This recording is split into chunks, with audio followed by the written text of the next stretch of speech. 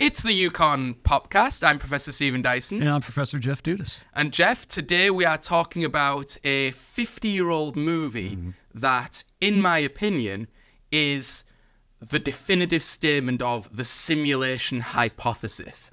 Okay. So that movie is Welt am Dracht in German, which is very good accent there, which translates as World on a Wire. Yeah, that was genius. Thank you. Yeah. What, being able to speak words in a bad German accent and have previously looked up their English translation. Some people just have a gift for language.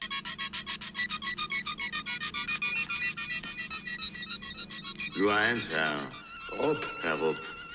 Ich wäre Ihnen dankbar, wenn Sie Ihren Lesern gelegentlich den Unterschied zwischen einem Computer und unserem Simulationsmodell nahebringen würden. Es handelt sich um eine völlig neue Generation in der Computertechnologie. Und wem nützt sie? Uns allen, wenn es nach mir geht.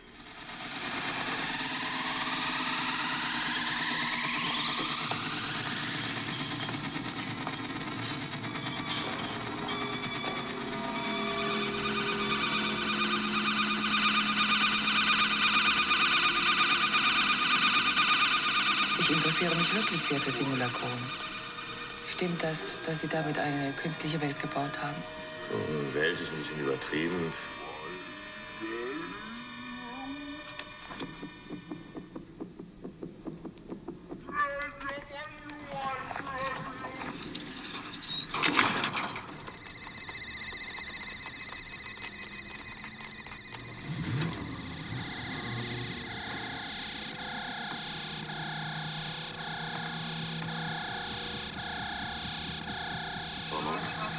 Interesse. Vergessen Sie alles, was Sie bisher erlebt haben.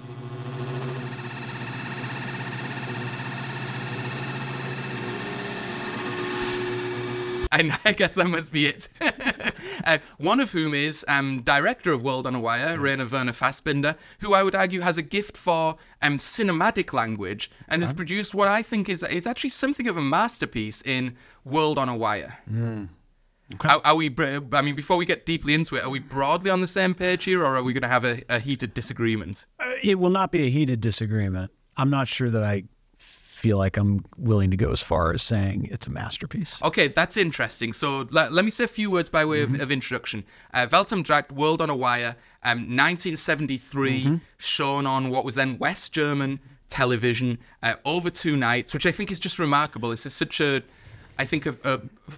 rich work and such an ornately designed work that you tend to think, well, this must have been a sort of lavishly produced cinematic work. You're right, but it does harken back to a different time in our media landscape in which it wasn't that unusual to have these sorts of prestige TV movie events that would spread out over several nights. This used to happen in the American TV context as well. Right, so we don't see it anymore, but maybe the day after is the one that I thought about. The other one I think about is V. Yes.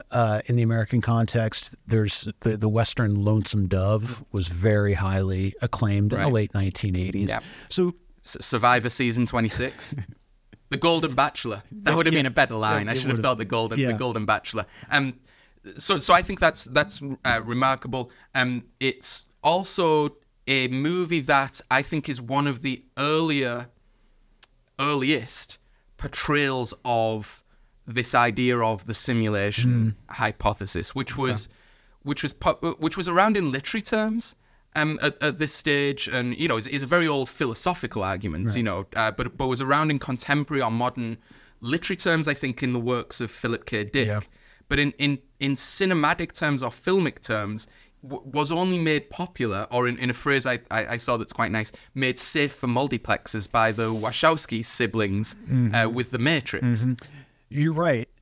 In film, it's hard to think of any analogs or predecessors. So right? Goddard's Alphaville is the one that's sometimes cited. What I'm thinking of in terms of the potential predecessors in literature is a lot of the magic realism of the boom writers, the South American boom writers of the 1950s and 1960s. Like Marquez, Carlos Fuentes, and a non-boom writer, but the Argentinian Borges, right? Yes. Has a variety of short stories that have this kind of where the characters are traversing these very thin or non-existent lines between the real and the artificial. That is an interesting. I hadn't thought of that reference, that reference or that set of reference, but I think that's a good one. Should we talk a little bit about the simulation hypothesis and what it is as a way into this movie? So the simulation hypothesis was really popularized by The Matrix, I think, 1999, and was given a sort of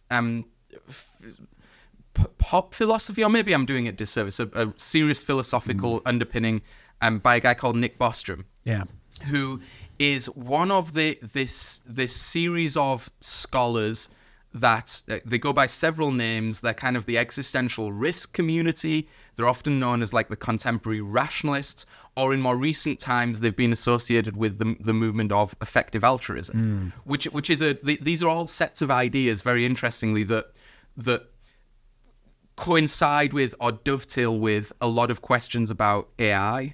And a lot of the kind of billionaires who invest in AI are also taken with a lot of these deep, purportedly hyper-rationalist speculations about questions that maybe are traditionally considered to be beyond the pale, such as what is the likelihood of an asteroid wiping out life on Earth? Yeah. And not only that, like what steps should we take now to prepare for that in the future? Or what is the likelihood of other life? Exactly. So the existence of extraterrestrial life, which Nick Bostrom wrote a famous paper on, saying that the discovery of like any life would be literally the worst news humanity could ever have received. And I won't take you through that argument, but he has a set of this Bostrom style, a set of kind of axioms that lead you inexorably to a conclusion. And these guys are, as I said, very much involved in the artificial intelligence debate, very much involved in the debate about which captured Elon Musk's attention. Given the risks to Earth's future, should we not start investing a lot of money in like trying to go to Mars, and how feasible is it to colonize Mars, and what is the kind of long run potential of humanity and the risks to humanity, and what action should be taken to mitigate the risks and maximize the potential? One of these arguments that Bostrom in particular forwarded was what's called the simulation hypothesis, and he said several things are definitely true. Ipso dipso, one of several other things must therefore be true. This rests on a notion that's kind of a post-Second World War computing boom notion, like cybernetics notion, or also known as the substrate independence notion. And this is the argument that consciousness and the calculations and operations and actual experience of the human brain is not tied to a biological substrate, right? That actually the operations of our brain are mere calculations. We are merely information. Even subjective experience is merely information. And those calculations can be replicated on non-biological substrates, meaning like computerized substrates. Therefore, consciousness is not tied to individuals. It's transmissible across electronic media. Okay, so that's one kind of pillar of this argument. The other pillar of this argument is that, and I'm going to screw up the statistics, but the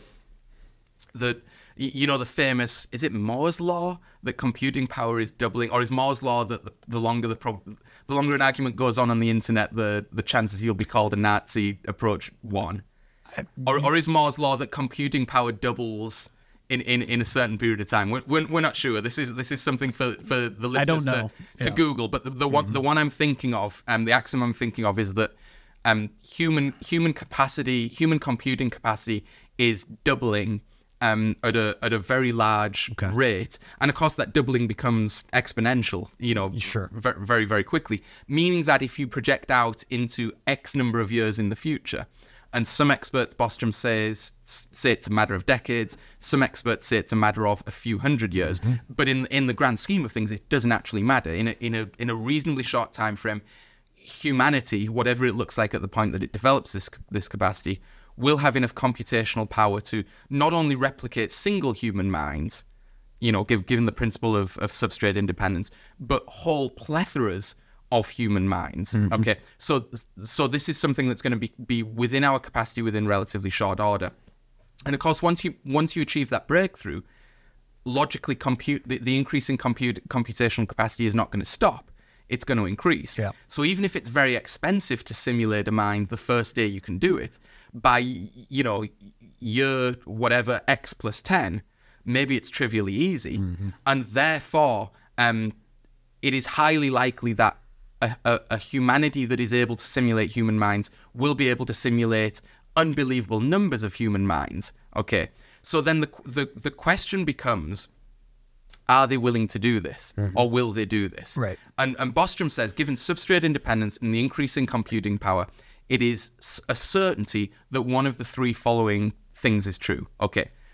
1, humanity will cease to exist before it reaches this level of capacity. Yeah. Okay. So there's some cataclysm. Which he calls post-human. Yeah, the post-human capacity, which is the ability to have what we would consider human-like experiences beyond the human form, beyond the biological form. So all of existence is erased by a meteor strike, a nuclear war, a pandemic, whatever. That's argument 1, or possibility 1. Possibility 2, post-humanity in these terms, the ability to simulate radically large numbers of minds, is achieved, but the post-humans that achieve that capacity are for reasons of like ethics or boredom or some other kind of normative reason, not interested in running what Bostrom calls ancestor simulations. They're not interested in recreating the historical experiences of their predecessors, which we would think would be us. Okay, that's option number 2. Option number 3 is we are living in a computer simulation. And how he gets to option number 3 is once you start creating artificial minds, and once you start creating huge numbers of artificial minds, and assuming that the civilization is still around to do that, and assuming that they don't have any normative or ethical or other reason not to do this, the number of artificially created minds will vastly outnumber the number of authentic minds, because the number of authentic minds is only like an n plus, is only an original prime timeline. Yeah. Every other timeline is now a simulated timeline, meaning that just statistically, the chances that you and I are in the prime timeline and we've yet to reach post-humanity are exponentially lower than the chances that we are an ancestor simulation run by some post-humans. It's very multiversal.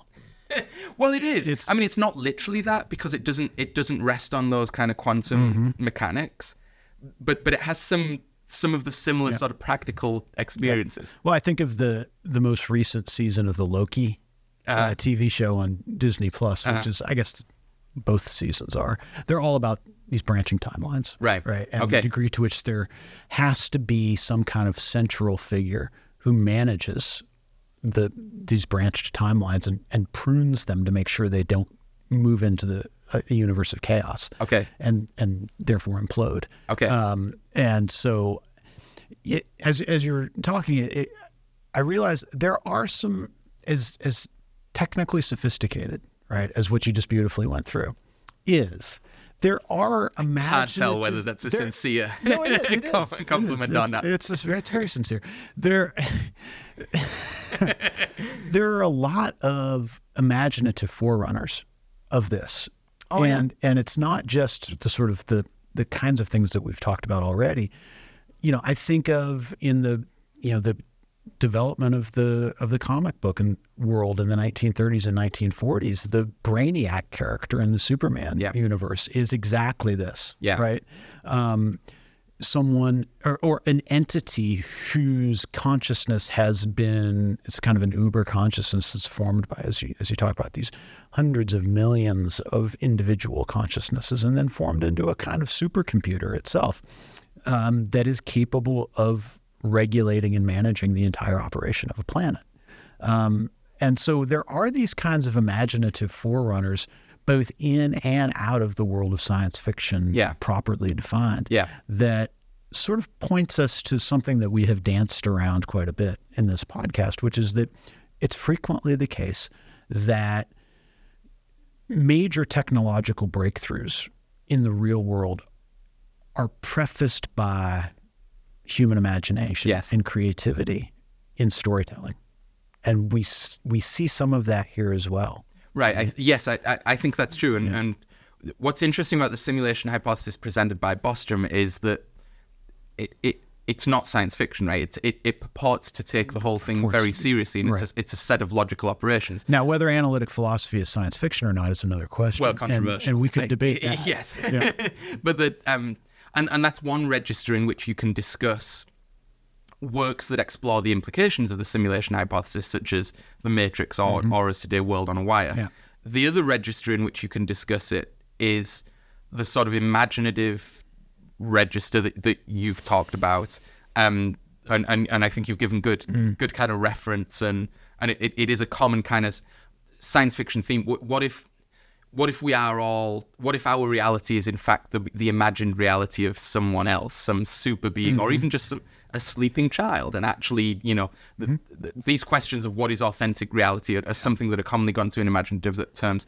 A third register in which we might talk about this kind of simulation hypothesis is the kind of social implications, not of the world literally being a simulation, but of the notion of what is authentic and what is real, what is the copy and what is the original, what is the model and what is the reality.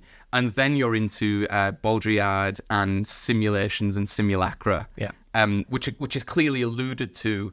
I'm not even sure if alluded to is a strong enough word. The computer in World on a Wire is called simulacron. Yeah. And Baudrillard's whole thesis is that in a mediated age, an electronic media age, of kind of hyper commercialism and as I say, hyper mediated experiences, we have gone as a society beyond the usual relationship or the established relationship between sign and signifier, or between physical object and social meaning, to the point that there is no original physical object anymore. What you instead have are a series of copies of copies of copies of copies, or reflections of reflections of reflections, and there is no base reality, that exists anymore, or that can be found anymore, which has a huge set of political, social, and philosophical implications, all of which I think are explored in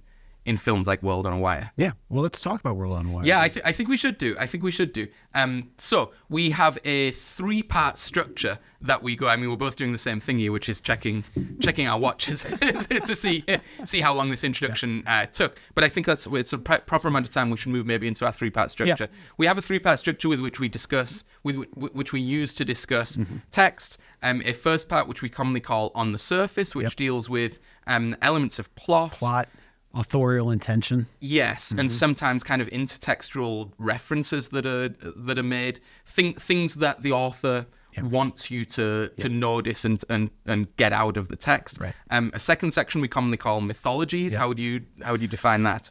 These are deep structures of meaning, contexts, themes that typically have a life outside of the text itself, that are nevertheless important in providing sometimes critically influential context for understanding and making sense of the story itself. Yeah, and sometimes the author of the text might be aware of them and is cueing into them deliberately, and sometimes they're just sort of unaware of them and is just sort of... and here the focus is not on authorial intention. It really doesn't matter for our purposes whether the author intends to cue us to these structures of meaning or not. What matters is the audience's reception. Yes, exactly. And actually, I came up with inadvertently with a perfect example of this last night. I was teaching a class, and we were discussing the movie Star Wars, and it turned out like half the class of 21-year-olds had never seen Star Wars before, even more than half. And I'm just like totally stunned. And I'm going around the class, and I'm like, who hasn't seen this before? And hands go up. And it's mostly, as I'm looking around the class, I'm seeing the women in the class are putting their hands up. And I'm like, I can't believe this. Like, this is amazing. This is amazing. And then I look to my right, and one of the men in the class also has his hand up. And I'm like, what the... And I'm more stunned by the man not having seen the text than the woman. And it was pointed out to me by one of the women in the class that what I'd done there was reinscribe the trope that science fiction, and certainly I think I was thinking of science fiction of the comic book era. Like Star Wars is obviously deeply inspired by comic books of the 30s and 40s. was especially for men and maybe not for women. Yeah. And I'd read, I wasn't aware of operating with that trope. Exactly. Subconsciously, it was there, and that's how I was processing that information. So that would be a classic mythology that I'd inscribed into that situation. Exactly. And so in that case, it does not matter what the author's or the creator's intention was with the text. Yeah. The text emerges within a certain set of contexts that live and breathe apart from it. Yes. And then in the third section, which we call critique, we sort of adopt the pose of the critic. The critic or the learned commentator. Exactly. Learned observer. Yes, who might be looking at deconstructing the text, at examining its normative implications, at maybe providing a counter reading that is deliberately oppositional to what the author has come up with, or trying to deconstruct some of the societal, using the text to demolish maybe some societal mythologies. Yeah. Okay, good. So that's our 3-part framework, and we will be back in just a second with part 1 on the surface. So we are back with our discussion of 1973's World on a Wire. One thing we didn't say in the introduction, but I think it also fits on the surface, Jeff, is this movie was lost for many years. Yeah. Shown on West German television, was not, it's pre-DVDs, but was not made available, I think, at all in the, in I was going to say the Western world. Of course, West Germany is the West, but in the English-speaking world. And it was 2010, I think, that somehow it got uploaded to YouTube. Yeah, well, so I think the sequence of events is there was a version was found that was restorable. There's the Fassbinder Foundation that preserves his work that restored it, and then it started to get a lot of attention. A Criterion Collection DVD, which, as you say, was then uploaded to YouTube, not by us. I think we should, but apparently it is available on YouTube to watch. The audiences might find it there. Audiences might be able to find World on a Wire on YouTube in English subtitled. And I think, again, I don't want to get back into prefatory remarks, but I did allude to the fact that I think this is an important movie, and I do wonder about a counter world in which this is either an English language movie or it's immediately preserved and made available. And I think about, what does the pantheon of science fiction cinema look like if you have 2001: A Space Odyssey, Solaris, then into that mid-70s slot you have World on a Wire, and then you go through Blade Runner and back into the kind of milestones. I think it's an important, it potentially was a very important movie. And listeners and viewers who doubt this might enjoy the experience of going back and rewatching The Matrix and Inception after they've seen World on a Wire, and just realizing what a profound debt both of those movies owe to World on a Wire. That's a debt that's completely unknown, I think, due to the obscurity of this text. Yeah. I think there are good reasons why it's obscure. Okay. And most of them have to do with things that don't really have anything to do with the text itself. Yeah. Right. That the method of viewing is going to be very limited. There are Cold War reasons why I suspect why a lot of this stuff didn't get preserved or widely distributed at the time. And Fassbinder dies young. So it's not he's like 32, isn't he, when he dies? I think he was a little older than that, but it's not like he's going to have that moment of retrospective that a lot of older directors will have. He was 32 when he made it. That might be what I'm thinking of. And so you could imagine a life for him, like a Werner Herzog life, where he's producing lots and lots of movies and films that are critically acclaimed at the time, but they don't really come to more general prominent attention until he's quite old, right?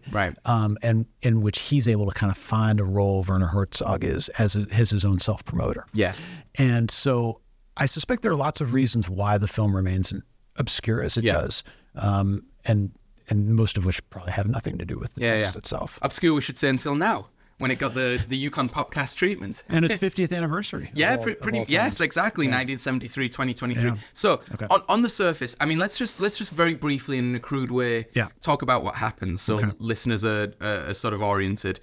Fred Stiller is the sort of central protagonist. As the movie begins, he's kind of the number 2 guy in the technical division of the Institute for, I think it's called Cybernetics and Future Sciences. IKE. Which has built a supercomputer, the simulacra, that is able to simulate a kind of miniature world of 10,000 quote-unquote identity units, all of whom in the identity units believe that the world they live in is the real world, and they're functionally human beings. Well, maybe that's the wrong terminology. They believe themselves to be human beings existing in the real world.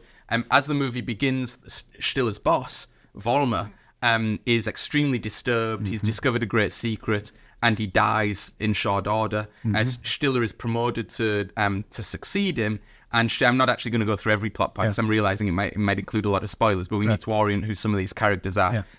Stiller discovers sort of a couple of conspiracies, one of which is that his boss, Siskins, is having these secret meetings with United Steel, a big kind of steel conglomerate. The simulation is supposed to be used for governmental purposes, so for public weal kinds of purposes. And it's like, it seems to be a sort of corporatist partnership, as was quite common in the German economy of the time, with government and private industry working very closely together in service of the public good. Because the idea behind the simulation is the ability to project forward a human-like world for 20 years to kind of try to figure out how human beings confront or deal with various obstacles, crises, and the like, and then try to learn from that and not do those things. Or figure out if the identity units are successful, try to copy those things. But rather crucially, whereas the government may have a range of understandings of what that would mean, social problems and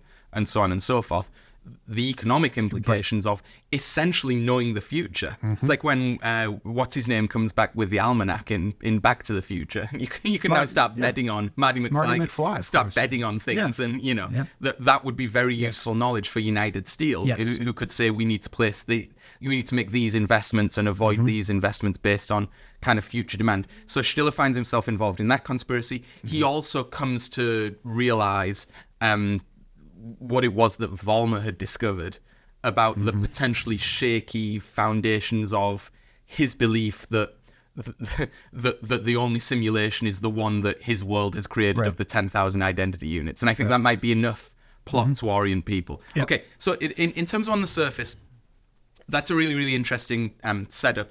I did want to talk about another element of surface, or maybe actually what I mean is surfaces, which is the design of this movie. I think is completely fascinating and really, really special. I mean, do you want me to talk about it a little bit, or would you like to introduce this? Well, I think the most obvious thing is the compulsive use of mirrors. Every scene has almost a kind of obsessive fixation on the presentation of mirrors and upon presenting the characters themselves as viewed through mirrored surfaces. Moreover, those mirrors are frequently themselves, they frequently obscure as much as they reveal. And so they're frequently used architecturally to split rooms apart or to segment spaces in ways that are unusual or strange, and to portray, the camera is frequently on the outside of these surfaces, giving the idea, as some of the characters fixate on goldfish in a bowl during one scene, that this is exactly what's happening to these characters as well. So I think it's fine to give it away that the world that Stiller, the primary world that he exists in, we know to be a simulation. Yes, his arc in the movie is the increasing, he's coming to realize this suspicion and then sort of militant, insistence that his quote unquote his world is not the real world. That there is another world above, and he exists in a simulated world, and that is shown. That's why I think this movie is so good and so important. Is that is shown through the techniques that you talk about and the set design that you talk about. And as you say, mirrors are ubiquitous. In almost every scene, characters are confronted with their own reflection. But then they're often, again, as you accurately pointed out, not straight up reflections, because in addition to mirrors, you've also got semi-reflective surfaces that sort of refract in strange ways the appearances of characters on multiple, maybe one primary mirror and then multiple mirrors around the outside, so you're confronted with 6 or 7 reflections, or an almost hall of mirrors effect, so there are 3 or 4 of the same character, and they're blocked out, so they're, they might be facing each other in what they perceive to be reality, but in the mirrored reflection, maybe they're standing opposite each other or looking. Or vice versa, that in the mirrored reflection, they're facing one another, but in reality, that they're opposed to one another. Right. They have their backs to each other. Yeah. And don't seem to recognize that as yes. And the other thing that's going on is it's not just mirrors, it's also transparencies. Yeah. Right? That it's not just reflections. It's, as you said, there's the kind of like sort of plexiglass. There's a kind of panopticon character, yes. From the Jeremy Bentham Yeah. sort of famous panopticon, in which you've got this watchtower that exists in the middle of a spoked architecture. Right. And the person in the watchtower can see in. Right. But the people on the outside don't know. Right. Or, I'm sorry, the people who are in the spoked architecture don't know if they're being watched or not. Right. And it's this constant playing with the permeability or the reflectiveness of surfaces, and it's there are important scenes that are important things that happen when characters crash through transparencies. So, for example, there's a character from the bottom level of the simulation. The one that Stiller Einstein. Yeah, the one that Stiller has had a hand in creating. Yeah. And is the one with 10,000 identity units. Einstein, who's the one character in that simulation who knows it's not real, right. which apparently is technically necessary. Stiller's world believes to make the simulation work. So there must be what they call a contact unit who can be spoken to and who can keep the kind of thing on the rails. And he's driven insane by this knowledge that he's unreal, and he sort of engineers his escape from the bottom level of the simulation to what we know, but Stiller perhaps doesn't quite yet know, is the mid-level of the simulation where Stiller is existing. And Stiller sort of fights with him and throws him through a transparent table, right. which it's not hard to pick up the symbolic meaning here, that here is a character crashing through transparency. And I talked about the long-run impact of this, an unacknowledged impact of this movie. What this brings to mind is a lot of techniques. Blade Runner is the movie that is brought to mind by a lot of the design elements in this movie, both the transparencies and also the kind of Baroque or ornate or really elaborate nature of some of the, the furnishings, the collision of different cultures and different time periods. But there's the scene in Blade Runner where Zora, the replicant, is being chased by Deckard. And of course, she's wearing a translucent cape, And then when Deckard finally kind of corners her and shoots her, she's in this kind of entryway to a department store that's full of mannequins behind transparencies. And as she's shot, she crashes through a series of plate glass windows or transparent, breaking through worlds into, between the artificial and the real, which I think is totally taken from World on a Wire. It could be. I mean, it's hard to track this kind of It's hard to track this kind of direct influence. Indirectly, we can certainly say that these creators are swimming in the same universe of symbolic meaning. Yes. Right. Yeah. Yeah, and this movie's here before those other movies. The other element of the design that I think was really interesting is when you are presented with the actual mechanics of the simulation, which Stiller's world running the bottom level simulation, the computer room is very cold and blue and metallic, in contrast to some of the warmer and more ornate furnishings of some of the living spaces. But you see that the hookups in the simulation are you kind of wear this sort of helmet, space helmet thing, which is a particular, I think, like orangey color and sort of oval shape. And then once you've seen that, you are presented throughout the movie in other contexts by similar shapes. So a lot of the light fittings that are kind of hanging down just look like that. And sometimes the characters are kind of sitting under a lamp and you're like, oh yeah, it really looks like you have this simulation hookup on. Or there's one scene in a bar where the glasses are kind of, at the bar, the clean glasses are suspended upside down and the glass adopts that shape right over the character's head. So you're really showing that. And the final thing I wanted to say about design, maybe you have other things you want to talk about, is it is not just kind of inert surfaces that are where what is played with is the permeability or the reflectiveness or the transparency. There's also a point that's consistently made about electronic media, and in particular telephones and television.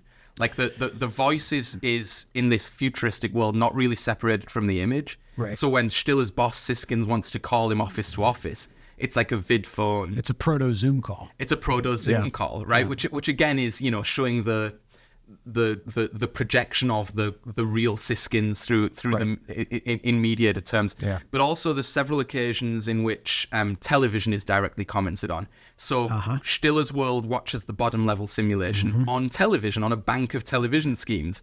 Sorry. But it turns out they're able to manipulate what goes on in those television schemes because, of course, they're programming the television. So the viewer is programming the television. Yeah. There's then a very, I think, clever scene where a little later in the movie where Stiller is relaxing late at night in his apartment and there's a news broadcast going on. And it is shot. I mean, the news broadcast is a broadcast. It's going one way. But Stiller interjects at various points to sort of ask a question, and the news broadcaster then immediately responds as if the broadcaster is listening to. Or is it going one way? Well, this is always the question, isn't it? Right. No, I think the aesthetic choices here visually are very interesting. Yeah. And as you say, very much on the surface. Right. Pun intended. Yes. I also think the musical choices here are interesting, and there's three choices in particular that I think are worth thinking a little bit about. Yeah. The first, as you had mentioned off camera, is the use. It's the first song that we hear, and this is one of the first scenes of the movie. I guess it's actually at Siskin's apartment, but it seems like it's a cabaret. It seems like it's kind of a bar or a club. And so there's a cabaret singer, and she's singing Blue Danube, but it's a kind of a weird rendition. It's not especially focused. She mumbles a lot. Everything. Yeah, it seems like she might be lip syncing even. Yes, because it's all in English, of course. Right. And her lips move strangely. It doesn't seem like a particularly inhabited or persuasive performance. Right. Then there is the recurrent use of the Fleetwood Mac song "Albatross," which is which I earlier called flamingo. But it's a very simple line, right? And it's repetitive, and it's incredibly catchy. When you hear it once, you've got it, right? And the theme, it's really the theme of the movie. It recurs again and again and again, which just underscores the recurrent, monotonous, repetitive nature of so much of what these characters on each level of the simulated worlds are going through, right? We find out eventually that there is a Stiller at all three of the worlds that we encounter. We see that there is the main female character in Eva. There are multiples of her as well. So there's this focus upon repetition, right? And circularity that inhabits these three worlds. It's interesting. And then the third song is incongruous, actually, right, to Blue Danube and to Albatross, which is Elvis Presley's Trouble, right, which is a very kind of, it was sort of his take on the old Muddy Waters song I'm a Man, right, or Mannish Boy is what it's called. And it's full-bodied, it's full-on Elvis, and it is not simulated. It is not put into the mouths of other characters. And it occurs also in this kind of strange nightclub setting towards the end of the movie, in which Stiller is kind of trying to hide from the police. And it seems like it's a cabaret setting, but nobody's especially interested or engaged in what's happening. It's not clear if this is music it's not clear if the song is coming through some sort of PA system or loudspeaker, or whether there's something happening on the screen. So it's a very interesting and purposeful choice of music as well, that underscores some themes, but then creates, I think in the case of the Elvis song, I'm not quite sure what to make of the inclusion there. It's so incongruous with everything else that happens. I don't know if you had any thoughts on what the song is trying to communicate. So I don't know. I don't know with Elvis. Yeah. I'm not sure about that. Although incongruous choices, I think, are the currency in which this movie deals. It makes great use of what in other contexts we think of as surrealism. Mm-hmm. Well, maybe it is surrealism in this context, and it's trying to make the point about reality, right? The reality is not a stable... kind of a pastiche. A stable, predictable thing. So I think the cabaret singer is particularly interesting. As you say, she's a wholly unconvincing... I was going to say cabaret singer. I would say human being. Right. Just her performance is not at all... It is really off. It reminds me of those Chuck E. Cheese... have you ever seen the Chuck E. Cheese characters, the animatronic characters that they have? Yes. That's what it reminds There's me of. real uncanny valley stuff about this, which you see now a lot in AI renderings of things. When you don't quite have the capacity to make them real, it looks slightly off, but you can't quite tell why. I'm thinking of this. Have you seen this video that's been making the rounds lately about this AI created song and musician called Annie Indiana or something like that? I haven't seen this, no. And everything is AI generated, including you get a visual presentation of this character, and it's wholly unconvincing as a song, and it mimics in kind of the most obvious and worst ways what an AI would do with music, and so it's redolent of this rendition of Blue Danube. Right, exactly. And the other interesting thing about this cabaret singer is she appears. It's a party in Siskin's apartment, and she's there, which is an astonishing thing to think about. She then reappears, and it's definitely the same person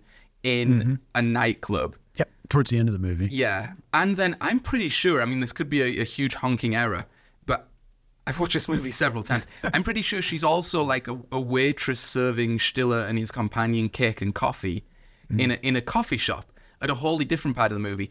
And the way I interpret this is that what we're being told here is that the simulation it doesn't have the processing power to render enough people to create a fully convincing world. So sometimes like the cabaret singer is going to be slightly off because to render her completely accurately would take a processing power that the simulation or the machine doesn't have. And that might be a clue that happens in every one of these identity units. Maybe, that there's something off. And I mean, we've talked a little bit about there's a real lack of empathy that these characters have. The background characters they all behave in bizarre ways, right? So the foreground characters behave in bizarre ways frequently, as well. But they are better rendered. Like Siskin's is better rendered than the cabaret singer, I think, as a character. They often wear sort of incongruous makeup. In the nightclub scene, there's like the topless bodybuilders for no discernible reason. And also who also work in the kitchen. Who also work in the kitchen, because you maybe need to use multiple characters for multiple different roles. It's like in a CGI movie where you're like, we've got to render a football stadium. Let's not render 100,000 people. Let's render 100 animations, and then the 100 animations just recur again and again and again. And if you don't look too closely, it's sort of convincing, but still there's something slightly off. The other thing where I think that element of design is playing a really important storytelling point is quite often these background characters, and in particular the female characters, and maybe we should come on to gender in the second section, just stop and surveil the main characters. I nearly said male characters as Freudian slip, but most of the protagonists are male characters. Yeah. So the waitress in the coffee shop with Stiller and his companion serves the coffee and the piece of cake, and they're having what is a private and significant conversation, and she just stands behind them, like listening to them in perfectly obvious ways. And her head does move according to who's speaking, but she doesn't go away. And even in the opening scene in Siskin's apartment, the characters stood around the pool or at the bar will just start watching Stiller, particularly when he says something significant, like pretty directly. They're not even disguising what they're doing.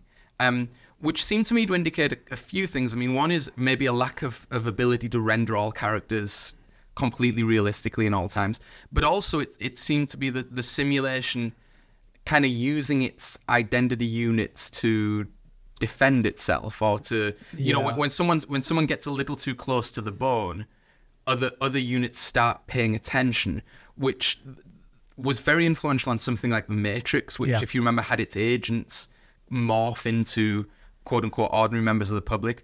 Or in Inception, there was that sort of gambit where if you were inside the consciousness of of a dreaming person, and you started behaving weirdly or indicating to the dreamer that this was a dream, this was not reality, you were out on the street and members of the public would start kind of trying to trip you up or would give you nasty looks. And that was maintained as the subconscious defending itself. Yeah.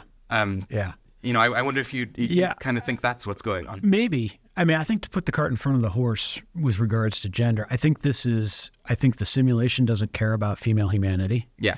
And I think by extension, the filmmaker doesn't care about female humanity either. Yeah. So that's part of what's going on. Right. Because the consistently most poorly rendered characters are always women. True. And it's not clear to me that they're actually listening in these moments in which they're hovering. And the example there would be when Stiller punches out Einstein, who's come back, and he calls to whoever the attendant is in the room and says, "Call for help." And she's like, "I can't hear you. I don't know what you're saying."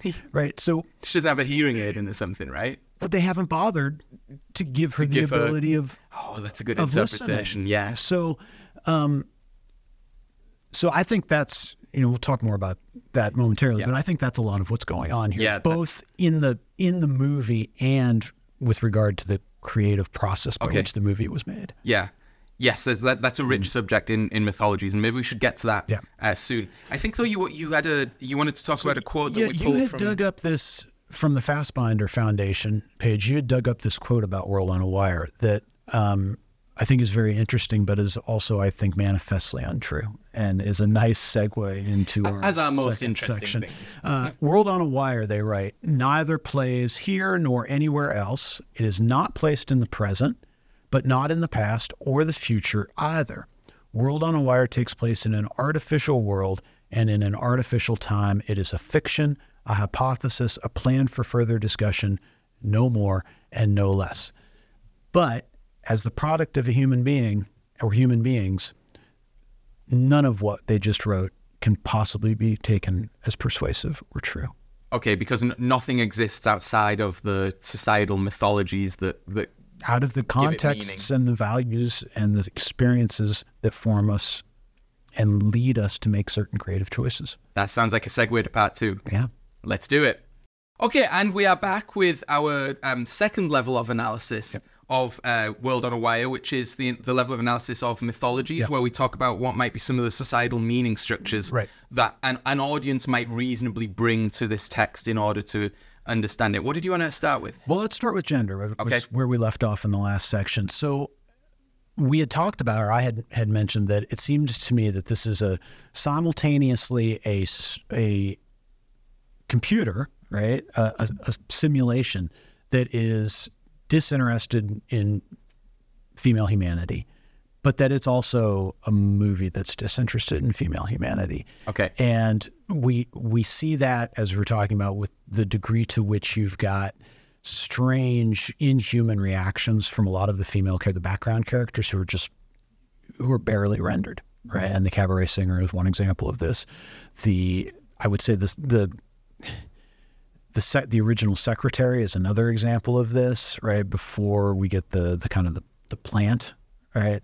And then as we're talking about the attendant or whoever that is who can't hear, right? Would be a third example of this. To the extent that women are described and fleshed out, moreover, it seems to me that this movie is it's a male fantasy of sexuality, right? I mean, we see this everywhere, right? Women are either mute, literally mute, right? Or at least inaudible, right? Or they are sex objects, right? Or they are sort of, so they're either passive sex objects or just passive objects. When they are active, it is some kind of sinister, as you say, they're spies or moles, or they have some sort of strange attraction to a bunch of men who, frankly, are not very handsome or charismatic at all, right? The notion that, even our protagonist Fred Stiller is he's neither handsome, nor is he. That guy is ripped, to be fair. Nor is maybe, but frequently shirtless. He's frequently shirtless, but he's neither conventionally handsome, nor is he charismatic really in any way. He doesn't have an ounce of empathy for others. He shows complete and total disinterest in whoever he's speaking with. Yeah. And yet... I really identified with him. And yet, literally every woman with whom he interacts throws herself at him. Well, no comment. But right. So I think you're right. I think this is a clever line of analysis. I say it's not just Stiller; it's also the psychologist, right? Yes, who is both. I mean, laughably, but not laughably. He's not an Adonis. Let's put it that way. And yet, women like he doesn't even talk with them like the former secretary. Like he just shows up and they start having sex. Oh, in the you mean in the newspaper office? So that's the second time. Yeah. Right. The first time, the original secretary, yes, who has disappeared and then reappeared. Yes. Right. There's no context. There's no buildup. There's no nothing. Right. And so it is this kind of these simulations. They're also simulating a fantasy of male sexuality. Right. So I largely agree with that. And there's a couple of things you didn't mention that I think are important along that line of thought. The replacement secretary that Siskins gives, Siskins like lends. I mean, even you can tell by the words I'm using, this is not a really great portrayal of women in the workplace. Right. Siskins lends Stiller his secretary, who when she arrives in Stiller's office says, "I'm a gift."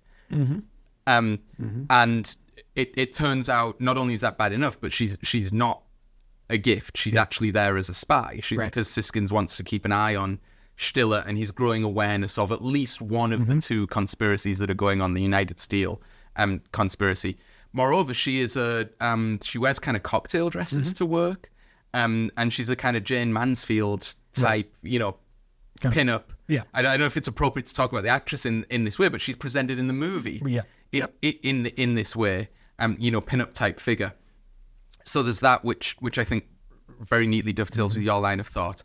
There's also and I'm all for the things in this movie that are mysterious or incongruous, because I think that does support the design of the movie, the sense that the simulation itself teeters on the brink of a discoverable irreality. There's a bit at the end where Stiller, who we are now informed is seconds away from being in love with Eva Vollmer, in his last moments or his last night in his simulated world.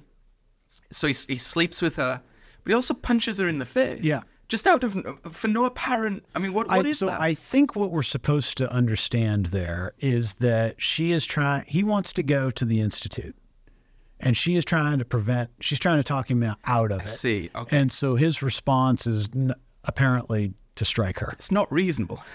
No. It's not reasonable. But also, it seemed to me just out of nowhere. I mean, maybe you're right, and I missed that. It's exactly consistent with how a character who has no empathy, and who sees everyone, but especially women, as objects for his fulfillment in one way or another. Right. It's exactly how someone like that would respond. It's not even fulfillment. It's just gratuitously. I mean, he doesn't slap her. Like, he punches her as hard as he can in the face. So I mean, I would have to go back and think about that scene to see if there's some way to slot it into a line of thought that the director was having, other than I don't really care about women. I don't care about women. Okay. I think is the appropriate line of thought. Right. Okay. Yeah. So not to in any way kind of give a counter thought to that, but to explore another line of possibility here. It's definitely true that women are badly rendered in the movie, and are used as kind of surveillance. They're devices the simulation uses, or the defenders of the simulation use, which taken another way is, devices that defenders of the established order use to keep people, maybe we're getting into critique here and you want to tell me to stop, to keep people from discovering the true nature of what's going on. There's something else going on here as well that links back to that the unpersuasiveness of the Fassbinder Foundation quote about this movie. This is a Cold War movie. Okay. Full stop. Yeah. It matters. So you think it's like that the this is paranoia and the surveillance? And it has to do with the tendency to use women, to the extent that we're talking about women. Oh, like honey traps and... Yes. Yeah, okay. It's exactly what this is, right? There's also the problem that, it's not a problem, the thing that contextualizes it as very clearly a German Cold War experience is the disappearing of characters, and then the imagination that nobody will admit to remembering or knowing these characters, right? This was a standard ploy of the East German security state, right? You disappear enemies of the state, and then it is verboten for anyone to speak of them or to imagine their...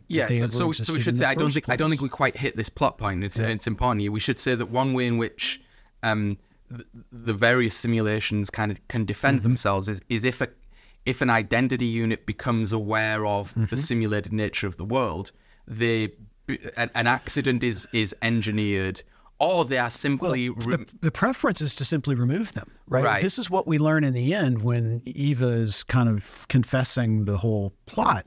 Their preference is to simply remove people, but sometimes they feel like there's not time to be able to do that. Well, no, so I think it's the opposite. It's slightly different from that. The easiest thing for the designers of simulation would be to remove them, but you can't do that too obviously because the other identity units will recognize that they've been removed. Yeah. Therefore, you have to sort of engineer a plausible seeming accident. Right. That's right.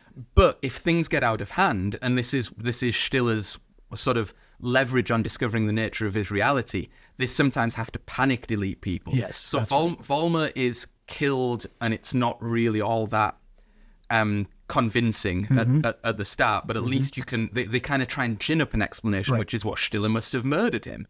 But then Lauscher, the head of security, Vollmer, the head of the computer division, had told Lauscher what he discovered. Yeah. So Lauscher, the head of security, is about to tell Stiller the true nature of the world. Lauscher, this is like red alert. Right. So Stiller is distracted momentarily. This is right at the beginning of the movie. It's not that big of a spoiler. Distracted momentarily by a woman, by the way, calling his name. This is the use of women.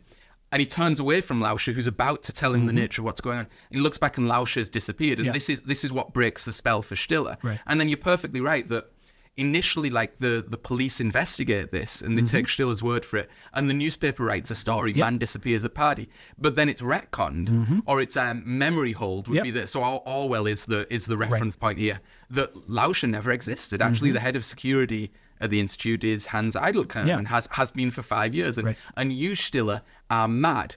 You're crazy, which is again a very interesting reference to things like Foucault and the idea that society inscribes or describes people as mad or crazy when they step outside of the expected boundary of things. But there are powerful interests. Again, we're deep into critique at this point. Yeah, there are powerful interests holding up the expected quality of things. So yes, that's the question of disappearances. I think that's very important. I have an additional take on gender that maybe runs against yours slightly, or maybe kind of supplements it. I don't know. Let me tell it to you, and you can tell me what you think.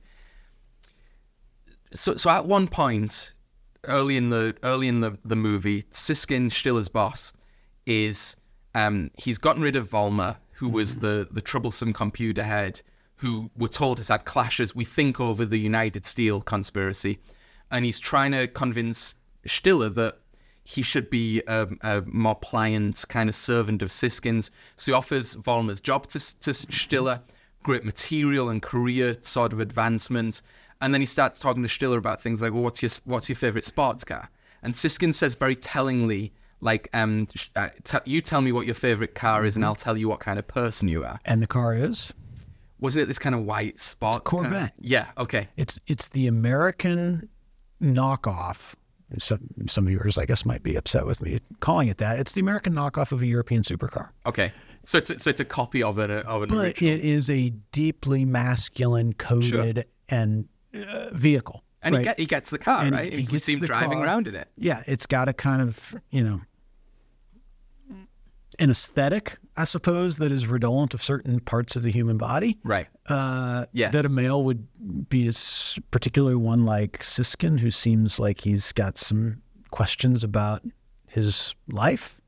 would maybe be especially comforted to put out into the world. Yes. Yeah. Yeah. So where I'm going with this is we are told that it is alluded to as that one mechanism of simulation defense is the provision of material benefits to keep querulous characters kind of happy. And I'm gesturing here again at critique, which is there's a deep analogy here between the simulation and capitalism. As you say, women throw themselves at Stiller right from the start of the movie before he suspects anything. And just mysteriously and incongruously, like, you know, they'll be having a conversation about something and then the woman will say, well, but I wish you'd asked me for my number. Or something along those lines. Such a shame we're not going to immediately have sex. And Stiller's like, well, you know, blah, blah, blah. I wonder if a point that Fassbinder or the writers might be making is that this world, this artificial world, commoditizes women and uses them as means to distract, placate, you know, and that's what the female sexual presence is in the movie. So the two characters who get like hit on the most are Stiller, who is questioning the fundamental nature of reality, and is it Wolfgang, who's the psychologist who comes to Han, yes, who comes to maybe it's Wolfgang Hahn, comes to accept that Stiller might be right, you know, but he's distracted as well by women, and when they're having like making crucial discoveries at the newspaper office, for example, that there's been a memory holding of the story of Lausch's disappearance. Stiller's ushered into a back room for his own safety, and he finds Hahn making out with secretary. Who previously been shown to be extremely sort of flirtatious in the newspaper office, because her purpose is to distract the journalist who's discovering the conspiracy as well. And so the best kind of defense, I'm not sure I want to... She is. I hear what you're saying, although doesn't she like go ahead and contact the original reporter in a way that the investigative journalist did not intend for her to do? Yeah, true. So she's kind of overturns a crucial... So maybe this falls down on that. But the thought that where I was going with that is, to the extent that we think the movie is probably not a pro-capitalist movie. Yeah.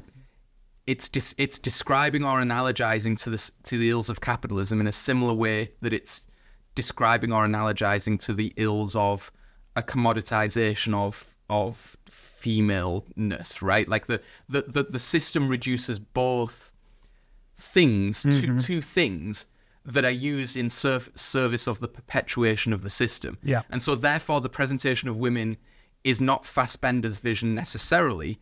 It's Fassbinder's critique of contemporary society, contemporary society. It's plausible, but then I think we have to talk about the Eva character. Okay, Eva Vollmer. Yes. Okay. Because it seems to me that if we were to attribute that kind of critical intentionality to Fassbinder, we would expect then the Eva character to be a very complicated one who was not also subject to those same sorts of tropes. She probably wouldn't get punched in the face. She probably wouldn't get punched in the face. She probably wouldn't fall in love. Like what? She wouldn't fall in love with the replica of someone that she wanted.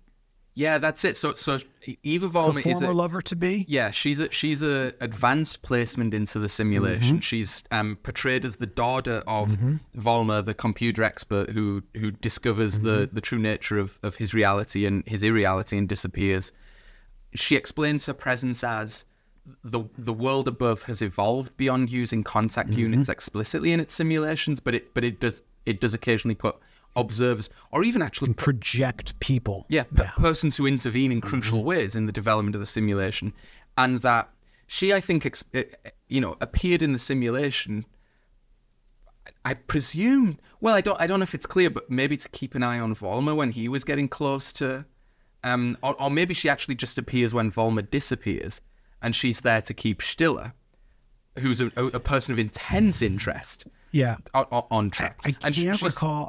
At their first meeting, I can't recall how they reacquaint themselves. Me neither, with but one but late or very late in the plot, she explains that she's a late entrant to the simulation, and that all Stiller's memories of her are false memories that he's thrown together to explain her appearance, because identity units are programmed to do that, to throw together false memories to restabilize themselves. Again, Blade Runner uses a similar So that's right. So it's quite possible that she has no interaction with Professor Vollmer at all. Entirely possible. And that would be because that would be a big thing for an identity unit to accept, the sudden appearance of an adult child. Right. You know, whereas Stiller might be like, I just work with this dude. I don't know if he has a daughter or not.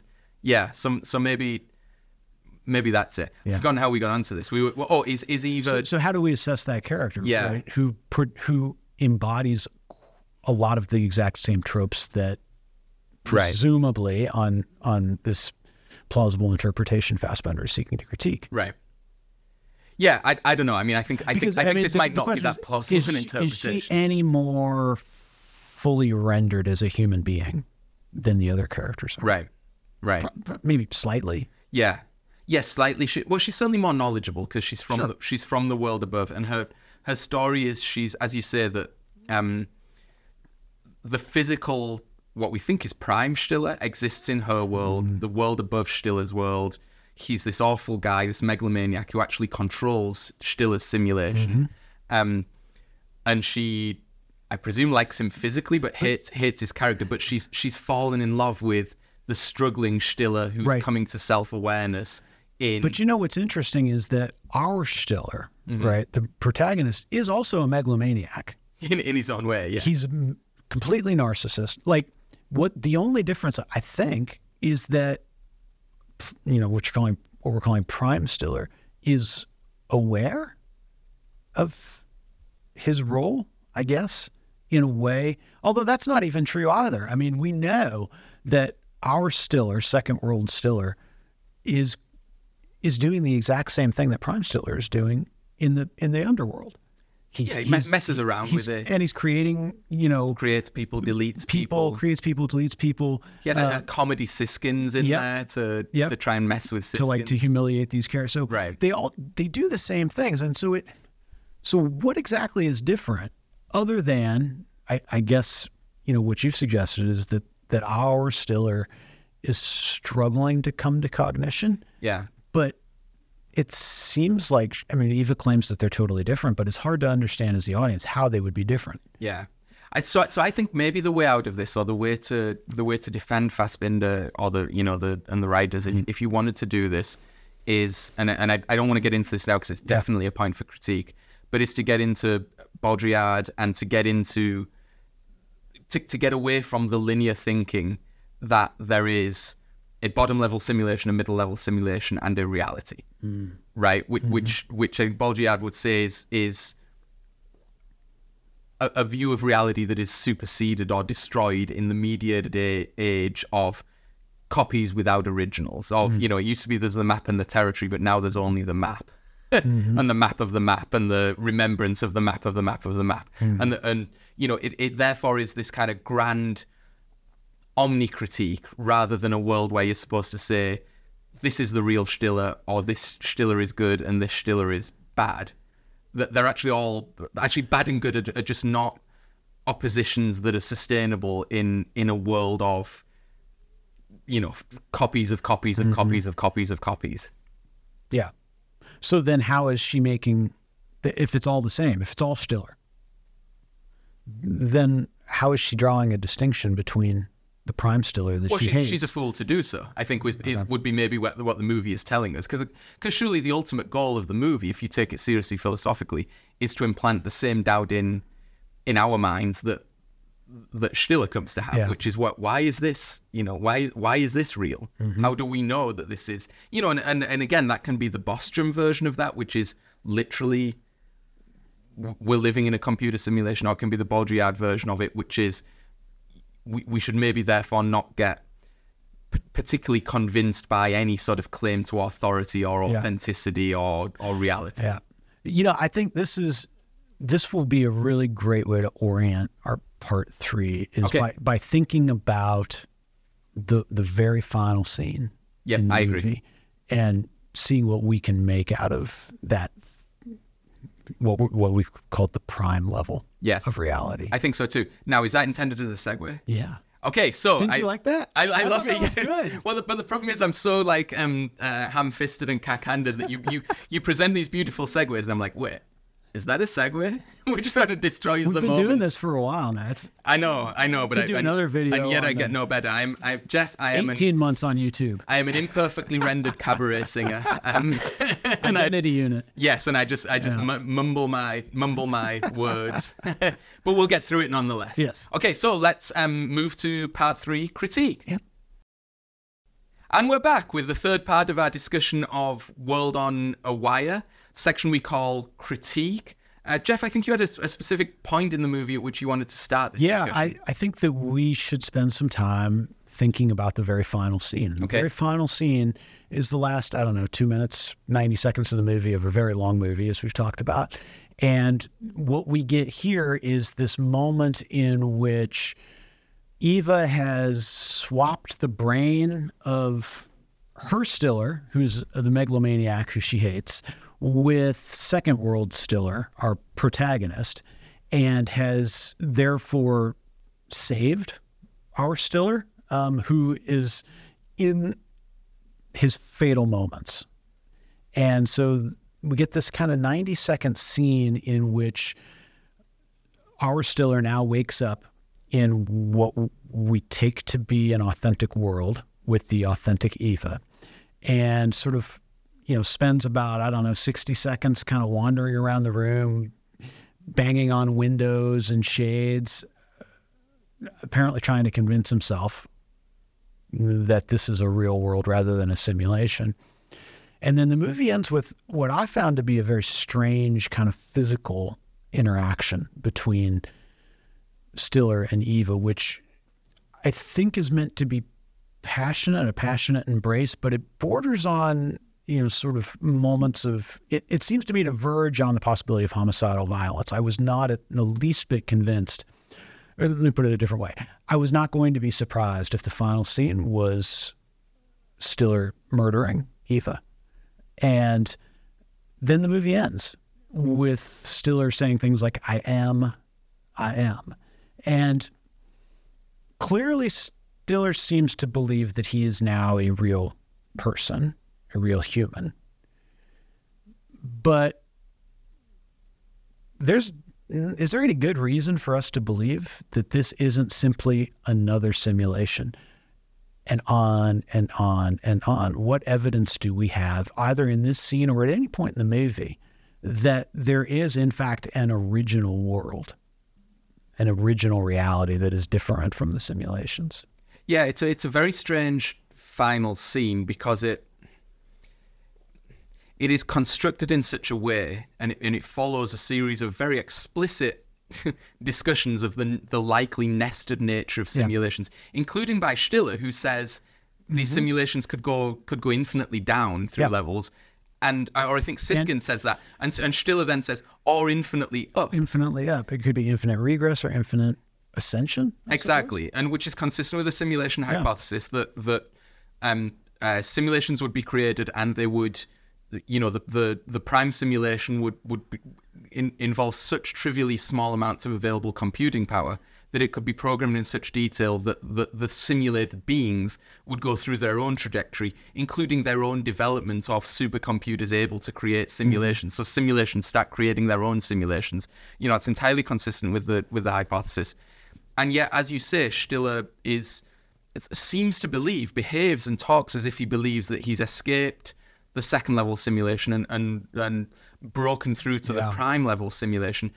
Sorry to cut you off, but maybe this is what I was detecting in what I take the ambivalence of that physical interaction. Yeah. It wasn't clear to me as an audience member it seemed equally plausible to me that he had in that moment realized this was just another simulation. That he was acting out this rage of still being it's just one simulation. But I think the way we're taken through the scene is we're supposed to think Stiller thinks he's arrived. I mean, he finishes finishes the famous equation that begins with I think therefore, and we see him thinking his way out of the second level of the simulation, and he therefore believes he has returned to the biological, an authentic substrate. And even the way that the scene is played, he begins in a room where there are metallic shutters over the windows, and you can see he very sort of sensuously starts touching the fabrics and banging on the windows, but then the windows open and natural light streams in. And I think we're meant to think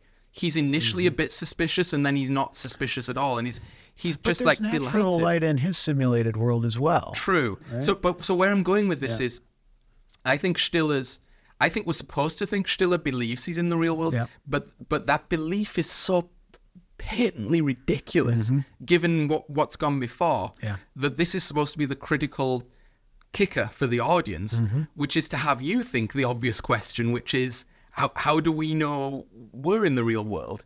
You know, I think that's what the movie's trying to say at the end. It's trying to complete that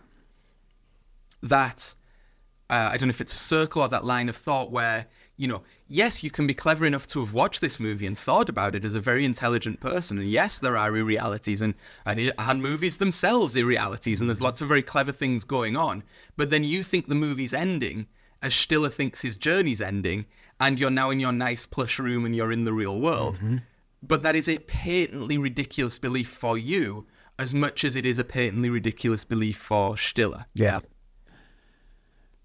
In that way, and I think that that's correct. I do think that that is an intentional move on the part of the filmmaker here. In that way, it harkens to, there are religious elements here, which you had written in your notes. Is there kind of a religiosity about this? And I think that what you were referring to is probably the kind of the crucifixion scene of Stiller's death in the second world, and he's kind of splayed out. Yeah, so Jesus. There's an we should explain that a little bit. I mean, I thought, first of all, there's the Uber analogy of you're just playing God. Yeah. World on a wire, puppets on a string. You're playing God. You know, your puppets are dancing is a line from the movie. Is that what God does? I suppose would be one element. But you're right. And I didn't mean to cut off your substantive point, but I wanted to orient people that there's interspersed with the final scene of Stiller thinking he's broken through to the real world is his death in the second world, where he's machine gunned on his return to the institute, and he's machine gunned and he doesn't collapse in a credible death way. He sort of glitches a little bit into it, and he strikes a pose, almost as you say, a crucifixion pose, and then he remains upright for an incredible period of time, having just been shot. Yeah. And so what do you make of those religious allusions? So the Christian allusions are very interesting. Obviously the crucifixion scene, the resurrection, the ascension scenes are all, I think, fairly conventional. It's also worth pointing out that the filmmaker, the Fassbinder, fixates on the wounds, the open wounds that emerge after the shooting.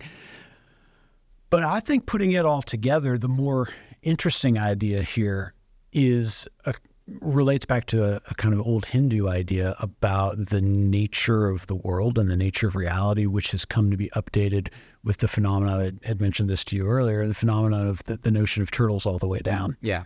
And so the idea here is that, you know, as the analogy goes, the world is a flat disk that sits atop a giant turtle. And a skeptic would say, well, but what does that turtle sit as? I mean, there must be some, you know, scientific explanation for what the turtle sits upon. And the believer says, well, it sits upon the back of an even larger turtle, and an even larger turtle, and and it's just turtles all the way down. And it's this notion of infinite regress, or in this movie, infinite ascension, which is the notion that, you know, how do you know reality? Well, you don't actually know reality. You know that there are more turtles on the way down or on the way up. And that strikes me as very much sort of on point with regard to a movie that's all about how these simulated artificial worlds just go on and on and on. And there's no point outside of human understanding or human interpretation according to which we can trace it back to an original, right? Right. It's just copy after copy after copy. That's what the world is. It's model after model. It's simulation after simulation. Yeah, and this is Baudrillard's exact point, right? It's turtles all the way down. The copy without the original, the precession of the simulation, the model that precedes reality or the event. So I did want to talk about one other aspect of critique, Jeff, which was this notion that Baudrillard has about the function of scandals within a society. And I wanted to reference it in relation to the movie in particular. There's two conspiracies. There's the conspiracy I think all the characters accept, which is the United Steel kind of trying to access the simulation data to get a commercial advantage. And then there's a conspiracy that only some of the characters come to realize, which is the true nature of reality. Baudrillard says in Simulations and Simulacra that an issue with contemporary society is it throws up scandals that are not really scandals, because nothing is ever really anything. So things are created, pseudo things are created to kind of serve powerful interests. Yeah. And so a capitalist system or a contemporary American political system will throw up a scandal to kind of distract from the real nature of the system. Yeah. So he gave the example of Watergate. And he says Watergate is not really a scandal. The true scandal is that America isn't really a democracy. Yeah. But the system inscribes some things as scandalous in order to kind of render the rest of it as non-scandalous and good. Or he says like Disneyland exists within America as the thing you're not supposed to look at and say, well, that's fake, rather than looking at the rest of American society and saying it's all a like weird commoditized playground. Yeah. I wonder if Fassbinder's making a similar point in the movie about the United Steel scandal is intended to distract everyone from the real scandal, which is the world isn't real. Yeah, I mean, it's plausible. Yeah. On the other hand, the United Steel scandal is, nobody seems to be all that upset about it. Yes. Except for the investigative journalist. We don't see much evidence that anybody, not even Stiller, is really all that. I mean, he puts up a kind of show of opposing it, but he doesn't seem especially motivated by the idea that this... Well, he has bigger problems by that point, right? I guess, but even in the beginning, he doesn't seem all that upset about it, right? I mean, and he seems to be quite easily bought off, right? All it takes is the Corvette, and he's perfectly happy to look the other way. Right. And there's some surface kind of, some hand-washing allusions to he's not very happy, like when the United Steel representative comes in, right, and begins taking a place in the organization. But he doesn't seem all that upset. Nobody seems all that upset by it. The journalists, as you've talked about in another place, at the press conference are more interested in the free buffet than they are in covering a potential scandal. So I think that certainly is plausible. The kind of show the audience what you want them to see with one hand while you're the sleight of hand with the other hand. Or the system shows us what it wants us to be scandalized by to protect itself from a deeper critique. Right. But I guess, a potential retort would be that it's not a very interesting scandal. Sure. Because the characters in the simulation in that world are not finding it to be particularly interesting or surprising, or, it doesn't even make front page news, does it? Right. That's true. Yes, it sort of goes nowhere. I mean, what's his face is the psychologist has been feeding info on this for months and months. They still haven't. There's still no story on it. He's trying to gin up some interest, and all like, why does this dude keep calling us with this non-event of? Yeah, that's a good point. Like, what do they get really interested in? They get really interested in the disappearance of the disappearance of the Christopher Nobody's deleted from the third level of the simulation. Oh, you're right. So it's Lauscher's disappearance is what gets them really interested. That's what really gets the journalist interested, right? True. And that's when things kind of kick into motion. So there might be a deeper point here, right? That tie into journalism. Yeah, because that's part of what's going on, right? Yeah. It's way too much, and it's to give way too much credit, I think, to the system. Yeah, right? It's the system gins up scandals that people. Well, maybe, but there are multiple influences at work here. Right? You've got to find a story that journalists are interested in telling. That's going to be based upon their perception of what audiences are interested in reading about or hearing about. Mm-hmm. And so, I mean, there's multiple scandals here. The one that seems to gain traction is the disappearance of Lauscher, not the U.S. Steel one. And it's only traceable. So maybe it's a pie into old-fashioned journalism and to events being only... A true record of events cannot be maintained by the electronic media, like television. Certainly can't be maintained by in the minds of people because they're kind of manipulable. But there's the kind of pen and pencil nature of recording reality is the thing you ultimately hang your hat on, because when the record is changed, you can sort of triangulate and find the point at which it's changed. And you're right, the investigative journalist, he's not a fool. Right. I mean, he's on the right series of tracks. Yeah, maybe that's the ultimate point of the movie. That Scandals nested within scandals. Yeah, and the hope lies in maybe it's too hawky a point for Fassbinder to have been making, but hope lies in traditional methods of accountability. And I don't know. Yeah, I don't know.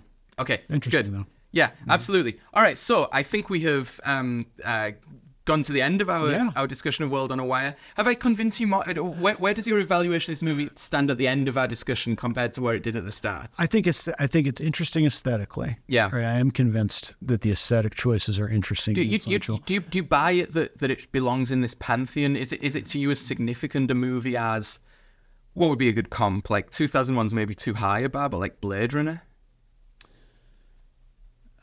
So my bottom line evaluation, I think the narrative of the movie is clunky. Okay. And I think the storytelling is clunky when it comes to non-aesthetic elements. But people do say the same about Blade Runner. What is Blade Runner? It's like, Harrison Ford's famous complaint about Deckard was he's a detective who does no detecting. Yeah. It's a linear story where he's given all the answers and sort of cluelessly bumbles through. I mean, if you take it as a storytelling device separate from the design and aesthetics and the philosophical meaning they're meant to carry, Blade Runner is like a sort of child's detective story, isn't it? Yes, I guess so. Although that could be part of the point. Maybe clunky storytelling's part of the point of World on a Wire, right? That the simulations just aren't working in a sophisticated enough way to be convincing. It could be. I can only leave you with this, Stephen. At the 2.5 hour mark when I checked and I saw that there was still another hour, I was a little disappointed. The movie is long, it's a challenging movie that requires some stamina. That is true. Yeah. All right, so I think we should probably leave our discussion here. Jeff, after all, we have to get back to our real lives away from this podcast. Or do we?